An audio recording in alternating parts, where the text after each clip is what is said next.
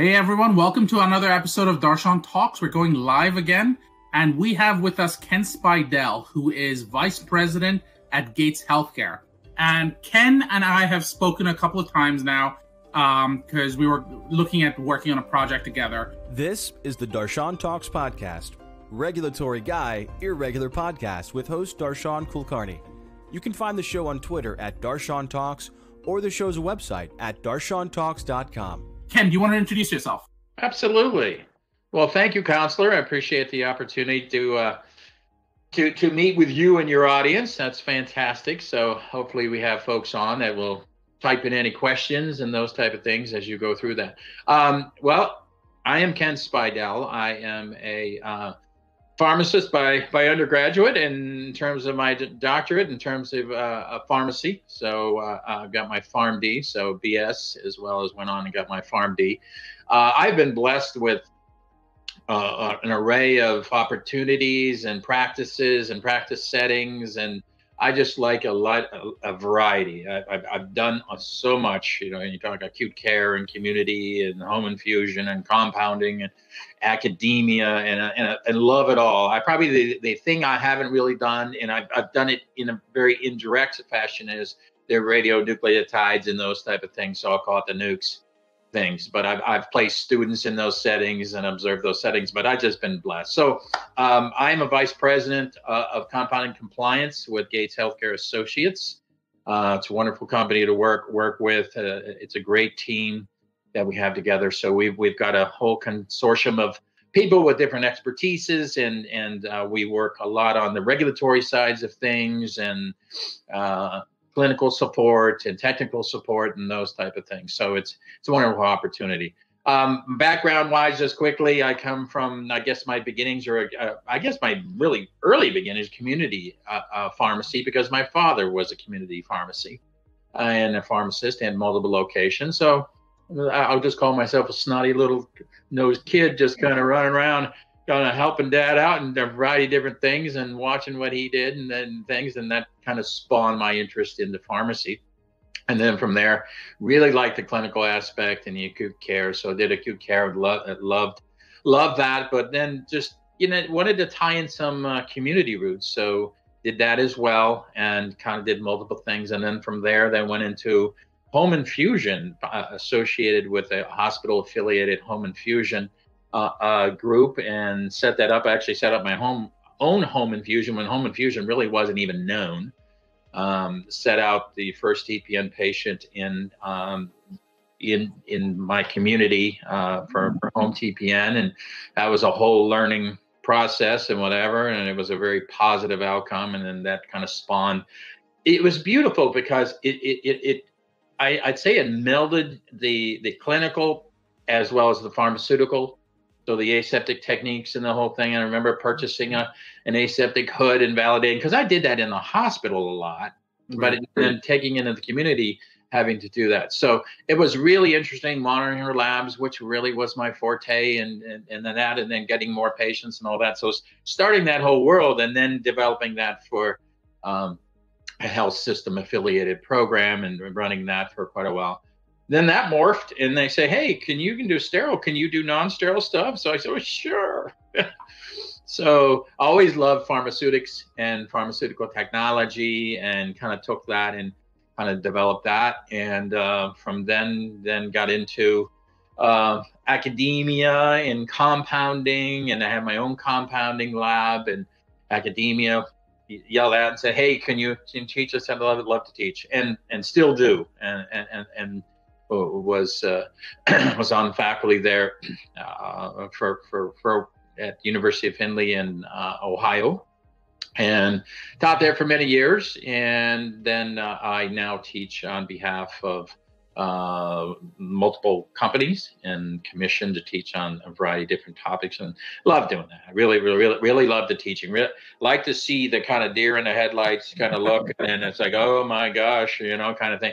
And then the whole kind of, then the jaw comes out. So and then to have physicians, I teach a lot of physicians and practitioners now. And it's really, really neat to be able to, I guess I'll be selfish, Darshan, is as you know, teaching, one person is wonderful because exponentially you can affect patient care, to the number of patients they see. And then, but you got a room of, 40, 50 people, you can influence patient care. You hope you do. I get feedback and they say, thank you for what you did. I just, it worked. I was just doing a conference, a national, international conference, and somebody said, Dr. Spiedel, you recommended this. I just want to let you know, and it was in front of all these people. I just want to let you know it worked unbelievably, kind of thing. And patients doing well. And then, it wasn't my show, but the fact of the matter is they were just acknowledging the fact that,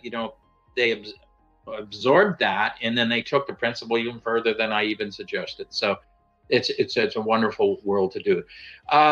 So teaching, love that. The compliance thing, which is big, as you well know, counselor, in regards to being compliant with all of the regulations, the pending regulations, and the proposed regulations, and the compliance guidance and various things like that, and how all that just gets in there. So I like trying to take some of the complexity out, and I know that's your forte. Taking the complexity out, working with clients and working with professionals. And we're talking about physicians, veterinarians, we're talking about pharmacies, facilities, and trying to get the facilities compliant. So it's great. That's great. So that's kind of me. I've been blessed. I've been the president of the National Home Infusion Association. I've been president of hospices, working because that's near and dear to my heart for personal reasons, and just love trying to make a difference. So, and that's what we do as healthcare professionals. That's right. So here's a question for you that we had a little pre-conference to talk about things, but I'm going to already veer off. So here's my first question. You talked about starting out in community pharmacy. Mm-hmm. And everyone talks about how community pharmacy is dead and that there's no way of succeeding. Knowing what you know now, knowing your own experiences in community pharmacy, knowing how you help a variety of independent owners of pharmacies, is that true? Are community pharmacies dead? No, they're not dead, but the diversification is so necessary for them to do to figure out the other niches. I mean, obviously the big box people, they send it to the door in a box and all that stuff. But we are professionals in that service side of things, in that touching. And now you have pharmacists are going to be administering, and they already are, the COVID vaccine, administering other inoculations. And so the community in the world seeing now, I'm not saying the big box people aren't doing their inoculations as well and what have you, but to get it in and seeing the pharmacist and working with the pharmacist and the medication regimens that are out there are so complex, and to have them boil it down and work with them. And so that's what I work with the people. Now, I don't profess to be a community pharmacy specialist by any means, but in terms of working with them to help their diversification and help them on the clinical side. I mean, one of my specialties is on the endocrinology side of things and working with them. So if if a patient is on, I'll call it horsacillin, the horsacillin, it may be an extract that was derived from the urine of a pregnant mare, and that particular substance, may be causing an effect on the patients, and say, okay, can we complement that, increase the excretion of what we call the catechol-estrogens, and reduce the risk to them from some estrogen-related pathology or whatever. And here's how you can maybe augment that with a complementary cell in nutraceutical, those kind of things, and how you can change their lifestyle and all that. All those wonderful things, that's not going to happen in a big box. That's going to happen in, I'll call it the little box, but some community pharmacy is quite large. And a lot of the compounding really came from the community pharmacy side of things. They said, hey, I got to diversify. I just can't keep sticking, pouring these things. I want to make sure that I can bridge that. And when I promote compounding is because it worked for me. You take the clinical component, you took the pharmaceutical sciences, and you put it in a blender, and you had a special sauce or two in there, and you blend it up and you pour it, and you got this awesome smoothie. And when you're talking about compounding pharmacy, so what I hear you saying is there is an opportunity, but if you try to just be the next guy who's going to lick, stick, count, pour, you're probably not going to make it. What you need to do is provide a special sauce, and the special sauce can be a variety of things, whether it's the COVID vaccination, whether it's compounding, or whether it's managing people who are doing all these different things from different modalities, and you helping them guide them. What are the more non-traditional ways you've seen compounding pharmacies sort of delve into other formats, if you will, in a way that supports the patient? Great question. So one of the things I've seen is people specialize, it's a community pharmacy, but also have a subspecialty and say, we take care of your four-legged animals. And they work closely, and this is the important point, they work closely with veterinarians. Yep. Now, veterinarians always believe, and I've tried to change this paradigm at the university. I called it Camp David, the Accords. And I tried to, and so I got the vets and the pharmacy people together, and the vets say, you're the people that are taking all our business and all our money away. You're the people. They think 1-800 blank blank, vet med, whatever, and those things. And they think, well, those are pharmacists taking that. Yeah. No, they're not. Generally, those are big conglomerates. One group are owned by a bunch of anesthesiologists, another group are owned by another.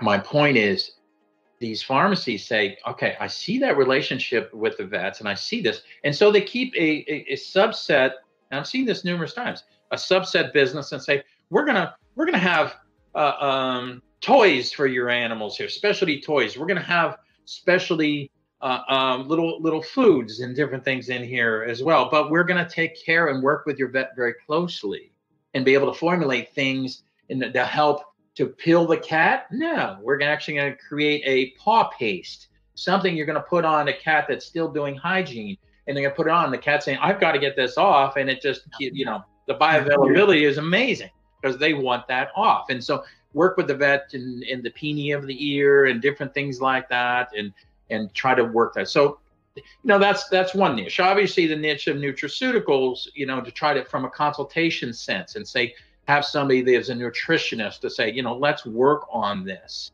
and say, okay, here's these lines of nutraceuticals, because you probably know this, Darshan, and it's a good thing. The FDA is not overseeing the nutraceutical sides of things in terms of, hey, this comes up, but the claims, you got to watch the claims and those types of things. But the fact of the matter is done numerous examinations of these things in terms of the literature, as well as certificate analysis, as well as actually assays. You should see some of these things. There was one study looking at DHEA in the United States, and this was published, and they looked at 17 different formulations of DHEA, and 3 had 0. The average was about 82%, and 1 had 152% of DHEA.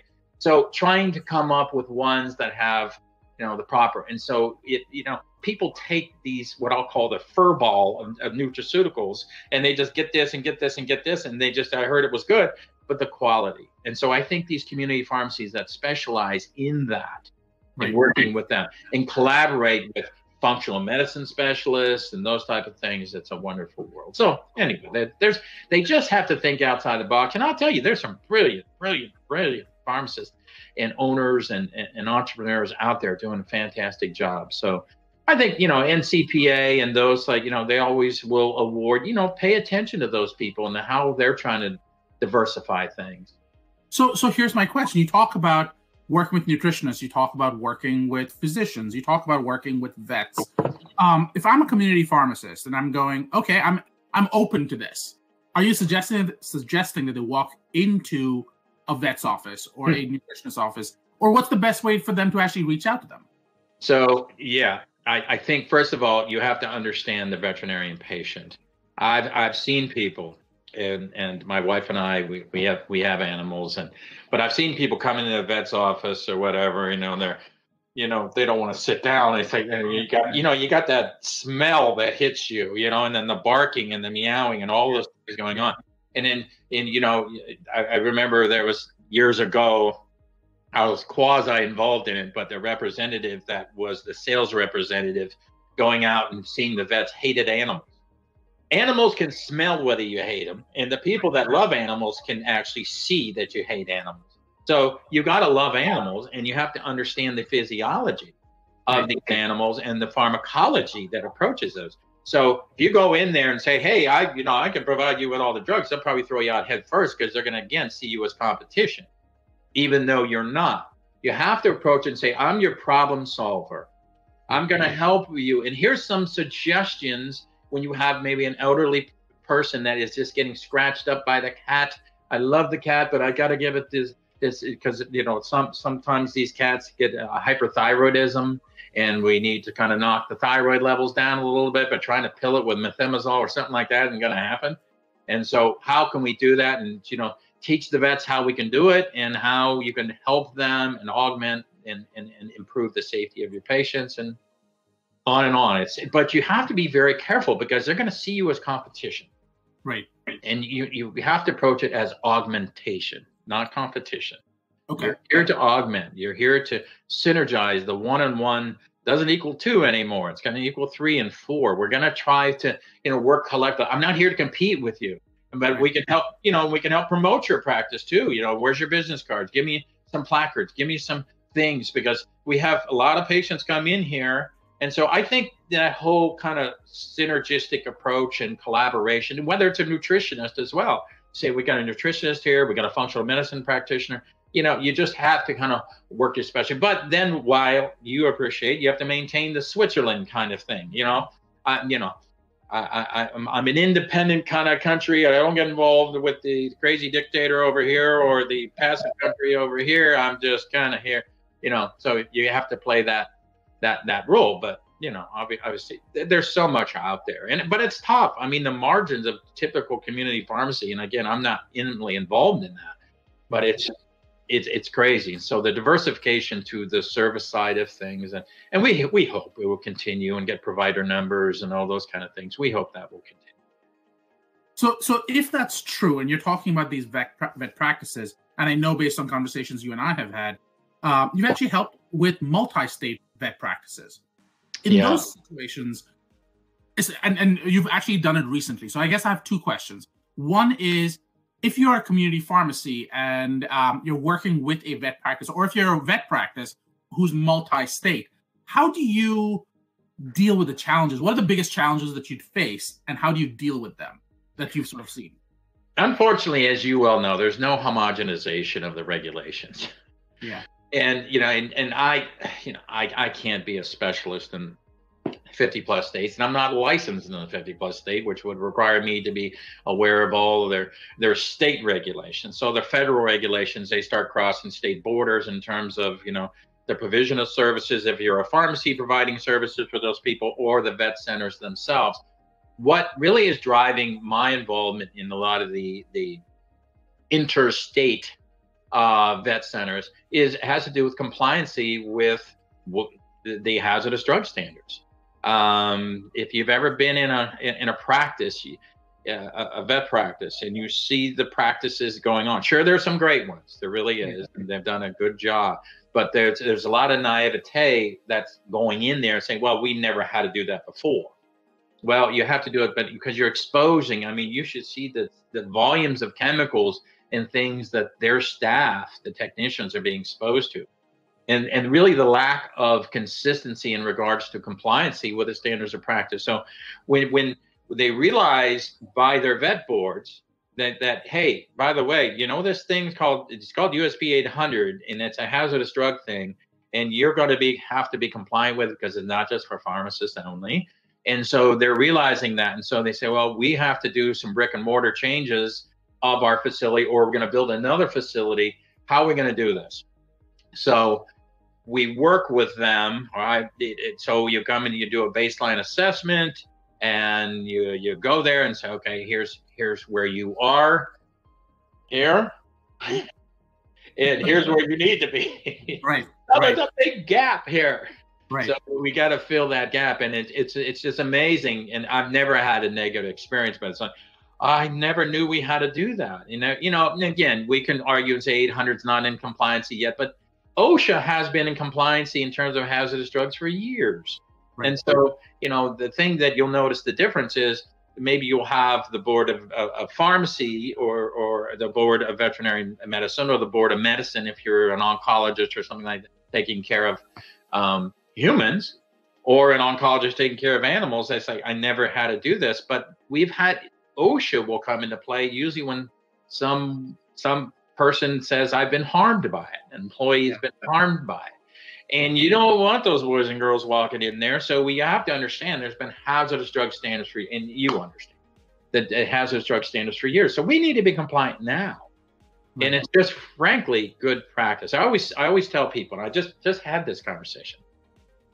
Somebody said, well, I'm going to do my hazardous drugs and my non-hazardous drugs in the same room. Mm-hmm. Oh, and I'm going to do my hazardous vet meds in the same room I'm doing my hazardous human and non-hazardous human in the same room. And it just so happened this particular one, there were several people on the call. One person just had a baby. I said, well, I hope this never happens, but you might have to compound something for your baby or somebody's baby or somebody's loved one. How do you feel about that, knowing there's cyclophosphamide right there? Right. Or some hazardous chemical, maybe a reproductive hazard, and so how do you feel about that with a new baby? Honestly, there was no pushback after that. I mean, it just, there was no pushback. You're right. We need a separate room. I said, yes, you do. So I have a question from an individual who wrote in. If the FDA does not regulate these products in terms of safety, efficacy, and quality, how will patients be protected? So I guess the question really is, is this self-regulated? And if it's self-regulated, how do you protect patients? Well, it's not self-regulated. I mean, and that's a lot of people's argument is in terms of, well, you've got a bunch of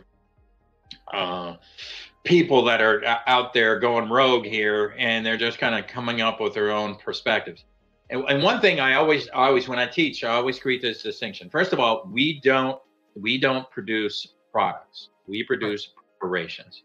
And so I make that distinction because it's important to create that distinction for the regulators. So in terms of people that can potentially have exposure to these preparations, which essentially are products manufactured by FDA inspected, FDA approved labs, that are products that are monographed. Mm-hmm. That means the USP has monographed them and they're okay. Powders, bulk powders, those types, and then formulated into maybe a different delivery system, dosage form, something like that. We've had standards for many, many years called the United States Pharmacopoeia, which is a nonprofit organization that sets the standards of practice for pharmacy in a variety of different fields. And by the way, manufacturers use that as well and say, we've got our standard that they apply to certain standards in the compendia and all that. And well, we've got standards too. This is the world I love to try to influence because we have good people intending and doing the right thing based on the standards of practice. And one of the things I go around, frankly, the world, and I apply the practices and again, say, here's the standard of practice with acquisition of your chemical. Maybe you have a recitation of responsibility for the person, for the company you're buying it for. So you have this standard and you say, okay, this chemical has to be this grade, this grade, this grade, this grade, and then here's how we qualify the vendor. And so you qualify the vendor. That's just that. But then the formulation process. How do we know it's quality? We can do external testing and all that. So those kind of things are becoming more of the standard of practice. And sure, there's some naivete and there's some people that are learning, but true in medicine too, physicians and veterinary medicine. People do things differently, but you just have to find their other higher quality. Now, I was very involved, and I helped write the original standards and actually construct the original Pharmacy Compounding Accreditation Board. Many years ago, I sat in a NABP board office in Chicago area, and we just hashed this whole thing out and constructed it. And I was I helped write the standards, and just a very small group of people. We wrote the initial standards. And I was on the initial standards committee, and then the ongoing standard committee could be doing better and better. So I was one of their first surveyors that went out and assessed that. And so we have standards we have accrediting bodies, we have standards, we have those processes. We have state boards of pharmacy that have regulations on this. So I know it seems like the wild, wild west, but the fact of the matter is you got to find the people. And I know that's a challenge. but you have to find the people that do it right. And I would just ask the question, if you're going to go in and interview a compounding pharmacy or pharmacist and say, how do you know that if you had to take care of one of your loved ones, pharmacist, how do you know it's going to be the highest quality? Can you give me your answers? And then if you get a bunch of stuff, it's not making any sense or whatever, and it's not, just say, I want to know how you protect your loved ones. How are you going to protect mine? So let me ask you a follow-up question to that, because that's actually another follow-up question we just got, which is, so far we've talked primarily about manufacturing, and we've talked or compounding, and the idea of how do you ensure prevent adulteration and misbranding by adhering to USP standards. The question I just got is, well, that's great. How do you now look at safety and efficacy in those same products? And in the case of clinical research, you have what are called clinical research associates, who often audit your safety and efficacy trials. So is there such a thing in the context of compounding? And how do you address that? Well, the point that I want to make, and I have made for many, many years, compounding is personalization. It's individualization. And when you're in the manufacturing and you're on the pharma side of things, you have to, sure, you do your phase 1, 2, 3, and then your follow-up phase 4, post-marketing surveillance and all those kind of things. To try to take a drug to market, we all know that costs so many billions and millions of dollars to try to do that. It's cost prohibitive to do these studies and do them with the rigor that's necessary on the FDA side of things. We can't do that. But what we attempt to do in that regard is we try to take these known moieties, these known chemicals, and say, well, if the typical dose is orally, enterally, and it goes in the gastrointestinal tract and goes in and the gut, goes and picks up in the liver and gets metabolized or whatever, okay. Well, if it needs to be metabolized, then okay, maybe we can change the delivery system and avoid some issues in the gut and do it transmucosally, sublingual. Change the route of delivery to try to benefit the patient personally. Personalization. Right. So no, we can't do those studies because it's cost prohibitive. Then we can't have the model and sell that thing and whatever that thing is. I'll call it gorillacillin or tigercillin or whatever we're talking. There's no such thing I'm aware of. I think there is. Somebody called me on that. There was a berticillin. Really? Yeah, berticillin. There's something. I did not know that. Yeah, but you take that moiety and you say, okay, I can't do phase 1, 2, and 3. But what I tell the compounders is they don't have to do this. Is create your own outcomes and your own type of thing. 44-year-old female, post-herpetic neuralgia. We treated her topically with this combination, whatever. Not that we do pain analogs scores anymore per se, but she was able to go back to work. She was able to improve her practices. She was able to put on her clothing because every time a piece of clothing touched the area. So, you keep those things down. You say, here's an outcome. Here's an outcome. Here's an outcome. So we are collecting those outcomes. And we're trying to say, okay, we have positive, because there's patients that can't take the norm. There's patients that can't take the normal dose, the normal route, the normal delivery system, and those type of things. So it's very, very important that we understand how these things. So I know the argument has been from pharma, from the FDA, and from the naysayers that say, this isn't FDA approved. Well, you know how many drugs actually aren't FDA approved? Thousands. Right. They're products. Morphine sulfate, potassium chloride. Those were before that they're grandfathered in. So we have all these drugs that are not necessarily FDA approved, but they're grandfathered in. And I'm not saying there's a process there. There is. There is. But in terms of the argument I hear is FDA, these are not FDA approved. To try to get these, they don't approve a chemical, they approve a product. And these products haven't been submitted in, these are preparations. So you have to have the confidence in the people and in the regulations, in the processes. This is not mass production here. We're not making one huge batch for many people. Yeah.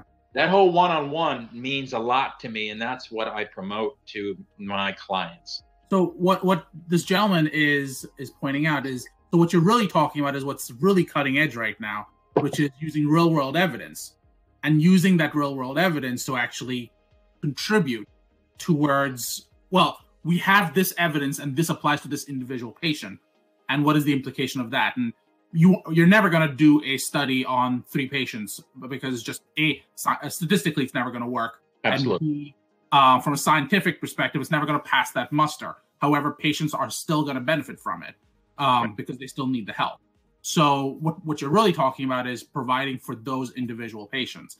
And that's not to say that you aren't going to start off with drugs that have not been, whose safety and efficacy has not been previously tested. You're not starting off with brand new APIs that no one's ever looked at. However, to be fair, there does remain that the new indication and or the new dosage form and or the new dose may be different from what the FDA previously approved. However, that's exactly where the practice of medicine and the practice of pharmacy start. But I do have to say this was supposed to be a much shorter talk, but it sounds like you've gotten a lot of people really excited, really involved. I would love to have you come back and we do another talk. Do you have any, Ken, before we let off, any last words? Well, I hope people can see through all of the blur in the fog and understand personalization of the treatment of patients is where it is. We've mapped the genome. Whatever. Compounding pharmacy is a method, a portal to allow that to happen even better. Because it's not just about genetics and genomics. It has to do with skin condition. It has to do with enteral condition, short gut, whatever. We have these ways and means. So I hope people get as excited as I am about that personalization piece about it. So there's a lot of potential there. Thank you again, Ken. Thank you. This is the DarshanTalks podcast. Regulatory guy, irregular podcast with host Darshan Kulkarni. You can find the show on Twitter at DarshanTalks or the show's website at DarshanTalks.com.